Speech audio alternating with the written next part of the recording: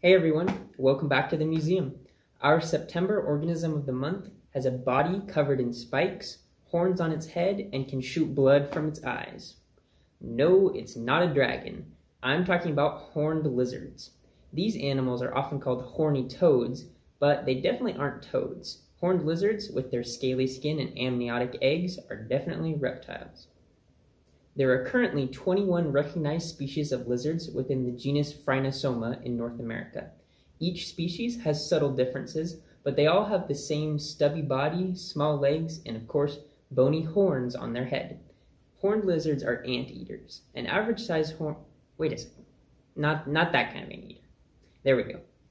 An average-sized horned lizard will consume anywhere from 30 to 100 ants in a day. That's a lot of ants for a lizard that can fit in the palm of your hand. In addition to ants, they'll sometimes eat termites, beetles, and grasshoppers, but mostly ants. Did I mention they eat ants? If ants could dream, they definitely have nightmares about horned lizards. One reason horned lizards are fascinating is because they're pretty much the opposite of other lizards found in North America. Take this collared lizard, for example.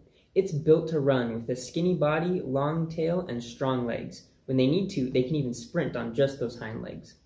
Male collared lizards also have bright colors to help them attract mates. If a predator spots them, no big deal, they're super fast. Horned lizards, on the other hand, zig where other lizards zag.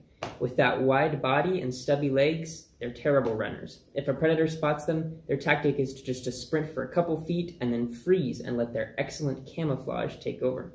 They'll also flatten their body to make themselves difficult to swallow. For predators like snakes that swallow their prey whole, eating a pancake covered in spikes is not exactly an ideal meal. Most species of horned lizard also have another bizarre defense adaptation. They can actually shoot a stream of blood from their eyes.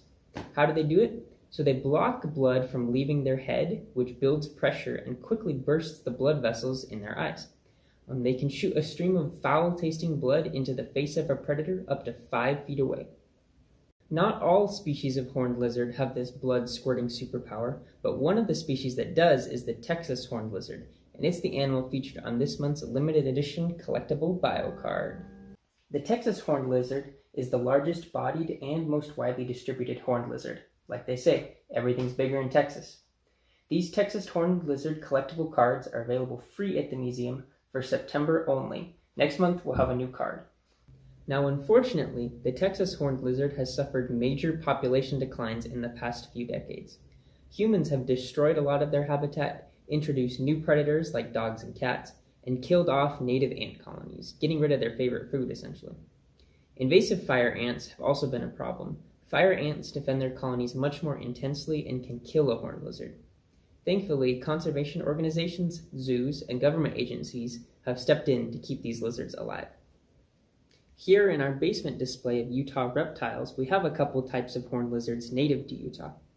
Our website also has 2 fun horned lizard themed activities this month.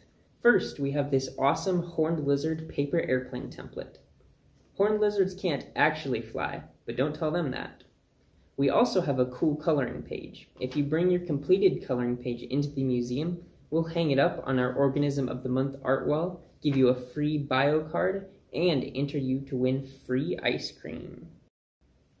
That's it for this video. If you see a horned lizard in the wild, make sure you tell your parents' sisters to watch out because they eat ants. See you next month.